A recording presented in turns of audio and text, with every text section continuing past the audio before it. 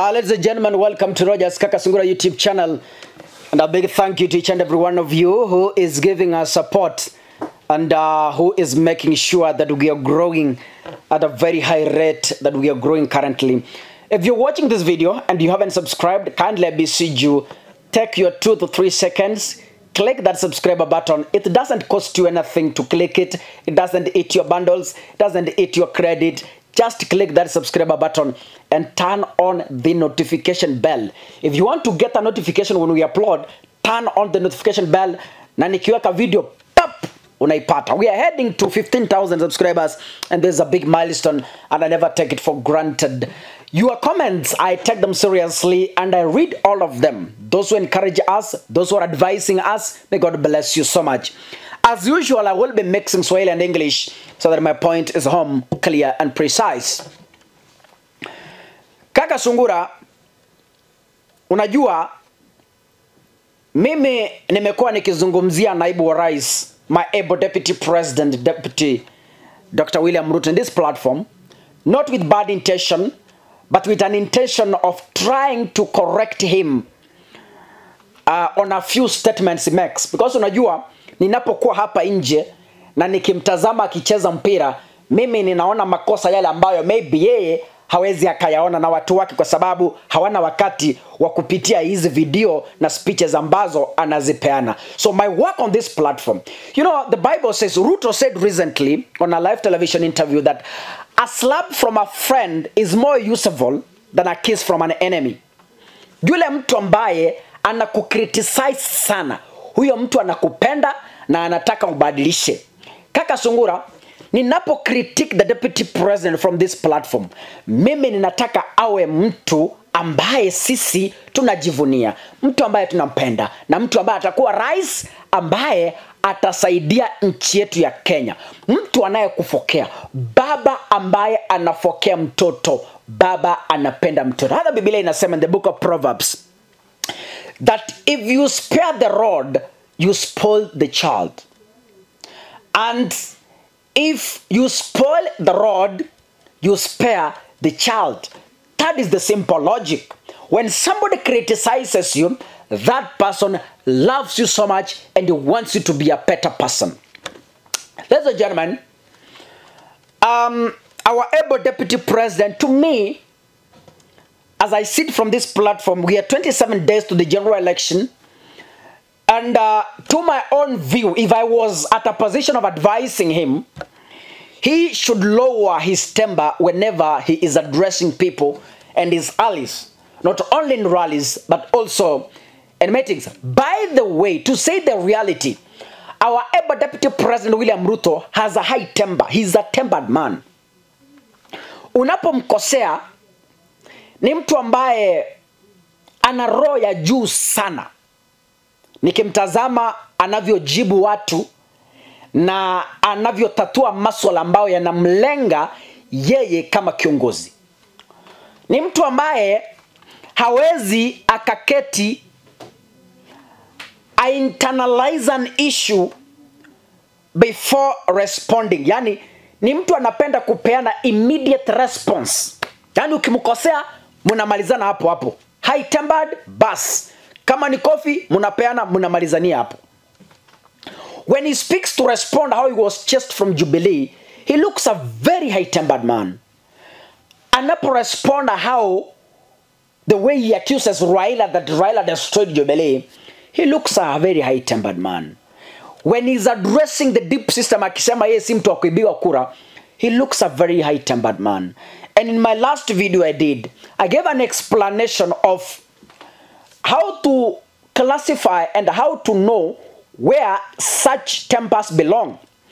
If you see somebody ambaye kila wakati anafoka, kila wakati amekasirika, kila wakati ni mtu wa, you know, angry, bitter, those people, one, they lack self-esteem. Number two, they have lost hope. Number three, they have sensed a defeat in a situation, right? Even a lady who has sensed kwamba atadambiwa, you find she's bitter for nothing, yani arrogant. So it's like Kenya Kwanza is losing grip on the ground. That is why they are turning out to be bitter to people.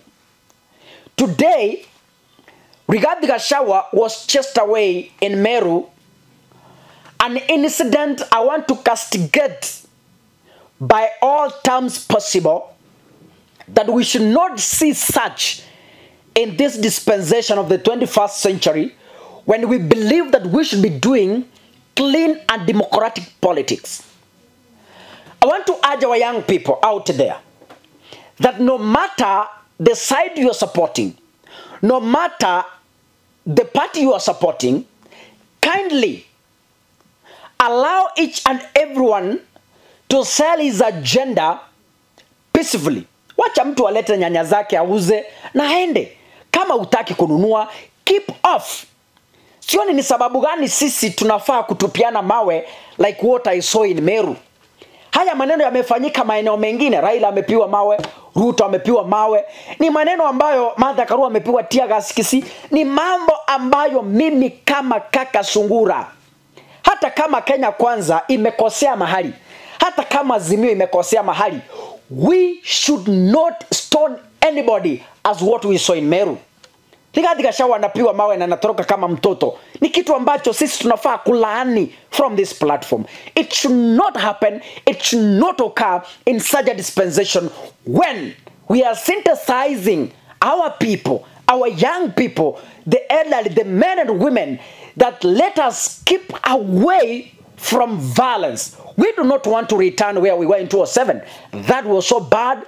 It derailed our economy. It derailed our schools. The memories are still fresh. We do not want to go back there. Now, today, the deputy president has had a number of rallies in Kenya.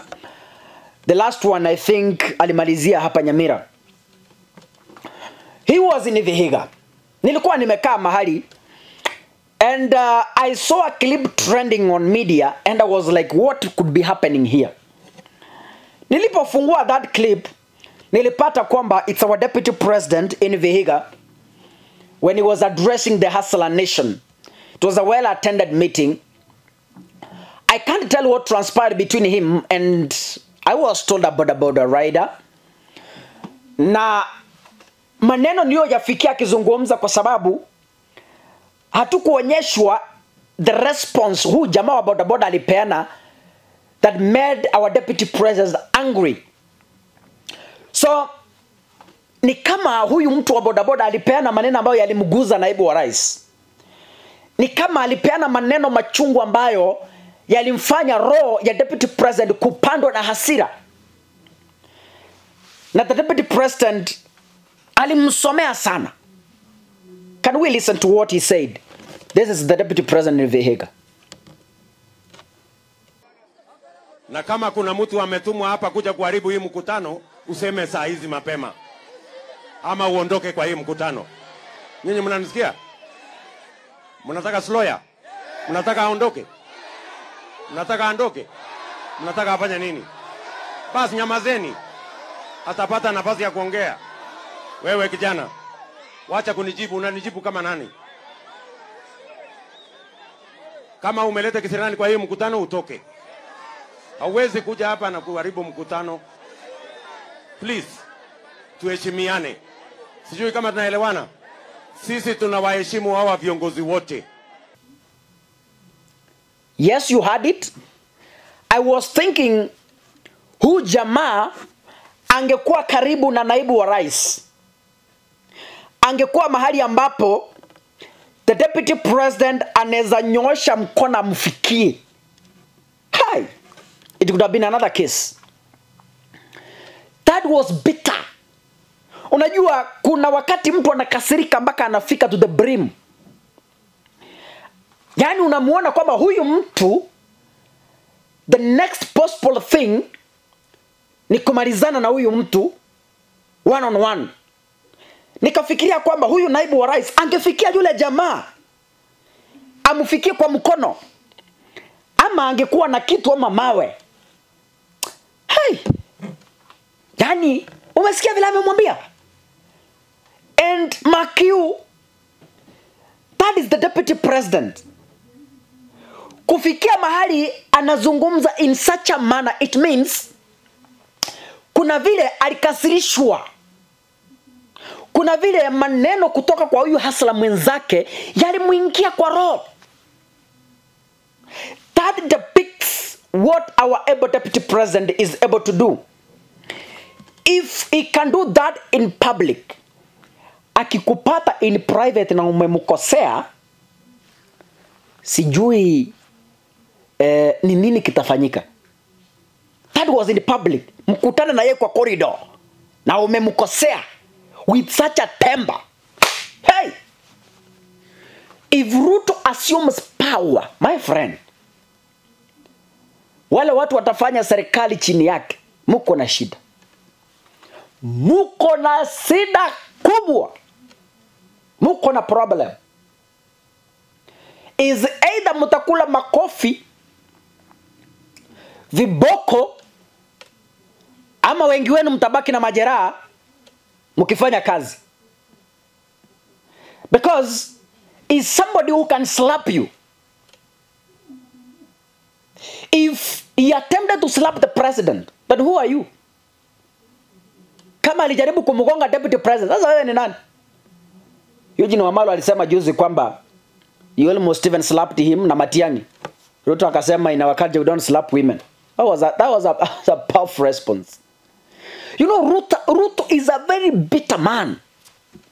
He is, you cannot compare him with Uhuru Kenyatta. Uhuru Kenyatta alisema kwamba mimi, watu wameiba mashamba, mimi nilikuwa linear to them. But Martha Karua akikuja, atawaosha na mtamalizia kwa cell. I want to urge our able deputy president, anapokuwa katika mikutano, ajaribu kulower his temper. Yeye ni kiongozi, yeye ni baba wa taifa. Ajaribu kutuliza makali kidogo, atulize makali bana, tulize makali. Yani, huyu ni hasala mwenzake. Okay, kuna hasala wengine defiant ambao ni kichwa ngumu. Kama huyo, from what the deputy president uttered, ni kama huyo hasala ni kichwa ngumu. And there is something he responded, sijui alitaja Azimio, sijui alimjibu nini, sijui alimtukana, sijui, I don't know vile alijibu mpaka maneno yakamfikia deputy president. And Ruto had to react in such a manner. As a leader in such meetings, you lower down your temperature, especially in times that we are headed to the general election.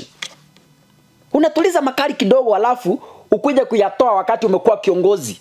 Unajua ukiwa rais sasa ukitoa hata makali yako, sisi hatuna shida. Lakini unapokuwa katika mikutano ya public, wacha makasiriko.